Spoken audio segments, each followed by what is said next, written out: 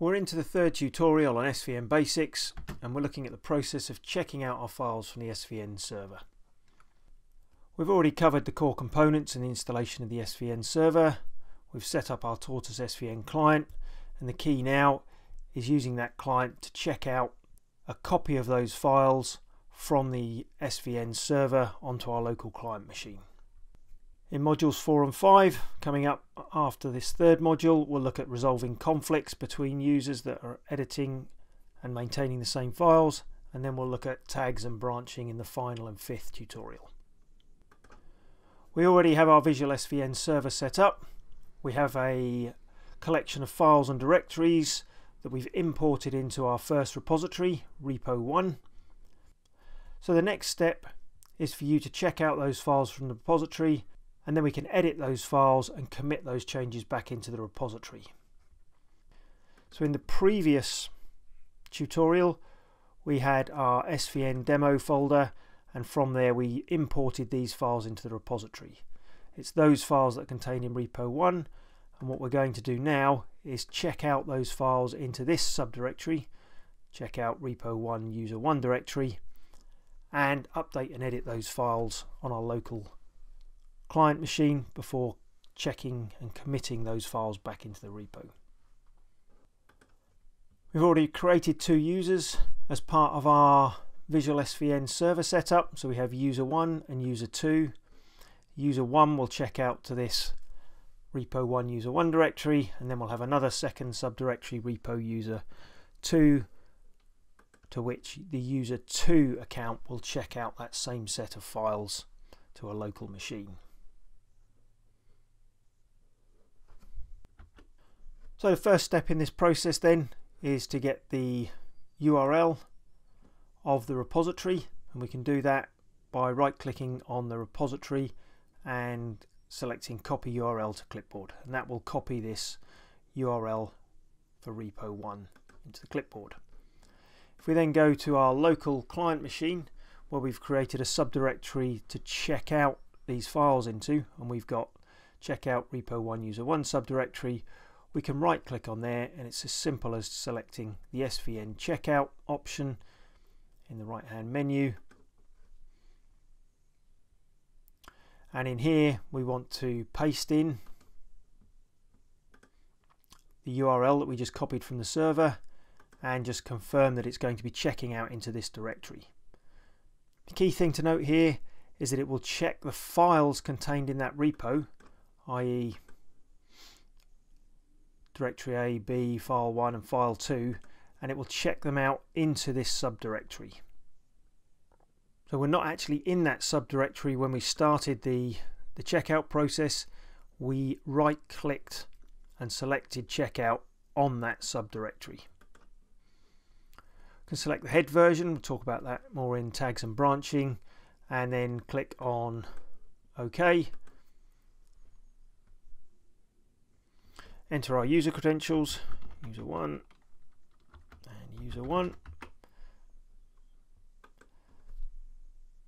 and our SVN Tortoise client will now check out those files. Once the checkout is complete, you should see a dialog box confirming the checkout, listing all of the files that were checked out in the folders and the revision that it's pulled out of the SVN repository.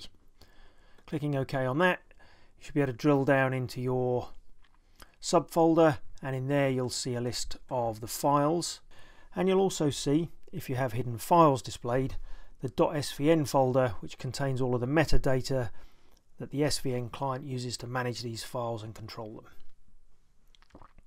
If you don't see the green ticks against the folders and the files, then see one of our accompanying videos which shows you how to enable these. So now we have the contents of the repository copied locally. We can modify a file, so if I double click on that, open it in a text editor, and I add some text and close and save that file. Once we've made that change locally, we'll see that the green tick changes to a red exclamation mark to indicate that we have modified the file locally. It's important to note that this means the file is modified locally, not that the version of the file or modification has taken place on the server.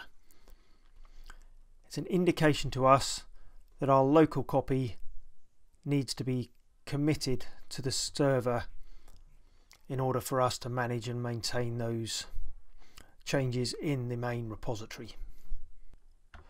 From here then we can commit those changes to the repository on the server by right clicking and selecting the SVN commit option. At this point we'll get another dialog box, and what SVN is asking us for is to enter a message. So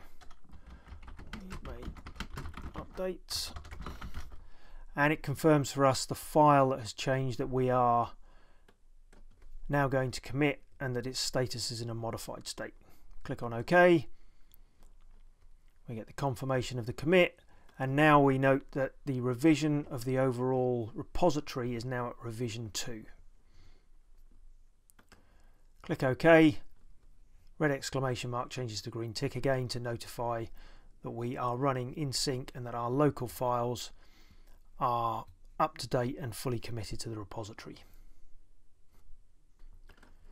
If we right click on the file again, we can do Tortoise SVN Show Log, and from here we get a list of all of the transactions, commits if you like, that have taken place on this particular file. So file 1 was modified and was updated to revision 2. Back on the 31st of March we did the initial import, and that was imported with a list of additional files and directories that are detailed here as well. So this is all very well, but the whole point of this version control system is to share and collaborate on these files. So what happens when another user updates the file and your local copy becomes out of sync? Well, what we're going to do in the next tutorial is look at that process, and that overall process being that we check out to our local machine. This might be as user 1, and a second user checks out to their local machine, and that's as user 2.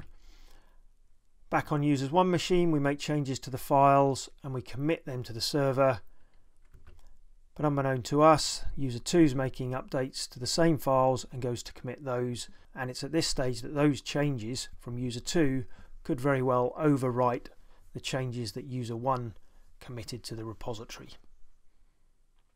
So it's that process and that concept of conflicts that we will address and review in the 4th tutorial on our SVN Basics